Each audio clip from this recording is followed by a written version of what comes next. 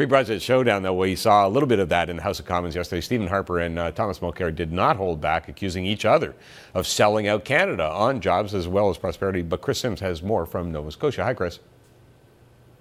Yes, very interesting to see Thomas Mulcair and Stephen Harper going after each other in question period over something that is near and dear to Stephen Harper's heart, of course, the economy. And this comes hot on the heels of Thomas Mulcair's much talked about trip to Washington, where he bashed the Keystone XL pipeline to Democrats and anybody else that would give him an audience. So that kind of struck at Stephen Harper, I think, as a bit of a betrayal, because Harper, of course, has been a big supporter of Keystone now for many years, going so far as to call it a no-brainer to be shipping raw bitumen down from the oil sands with a little cut through Saskatchewan into the United States. Now, as of late, Thomas Mulcair has had the very convenient answer to be able to say, well, I actually support value added. I want refineries started up in Canada with an east-west pipeline. Like you pointed out last hour, Pat, that would take years and years and years for that to actually be approved, considering the NIMBYism, not in my backyardism, that goes along with many of these projects in Canada.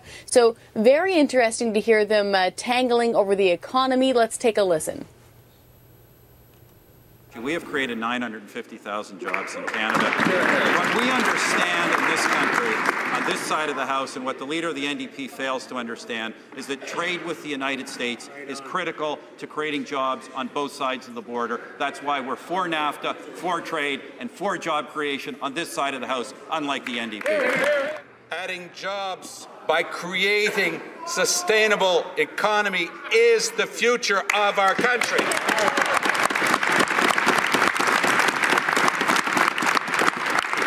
If we don't learn how to add value to our natural resources here instead of shipping our jobs to the U.S., we won't get out of the mess they've created. There are 300,000 more unemployed today than there were when the crisis hit in 2008.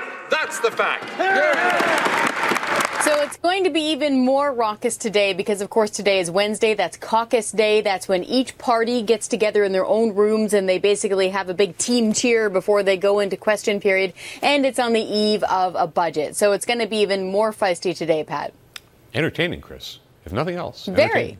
Yeah. And at least it's of something of substance this time. You know, it's not some robocall weirdness. It's actually something involving tens of thousands of jobs, pipelines, energy, that sort of thing. So good to see a good old-fashioned debate going on in the House of Commons. And as you point out, I mean, that's the role of the House of Commons, to get these things aired in public, so therefore we can have budgets that fit what the public want and satisfy everybody.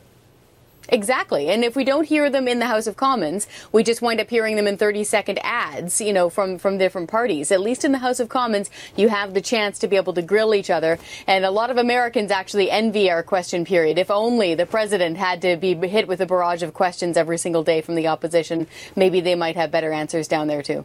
Oh, Chris, we don't want to get into that process argument ever. No, it'll be a whole book after that. Oh, yeah, comparing process, Canada and the United States. Dangerous ground, Chris. Thank you. Hey, you're welcome. Okay, talk to you soon.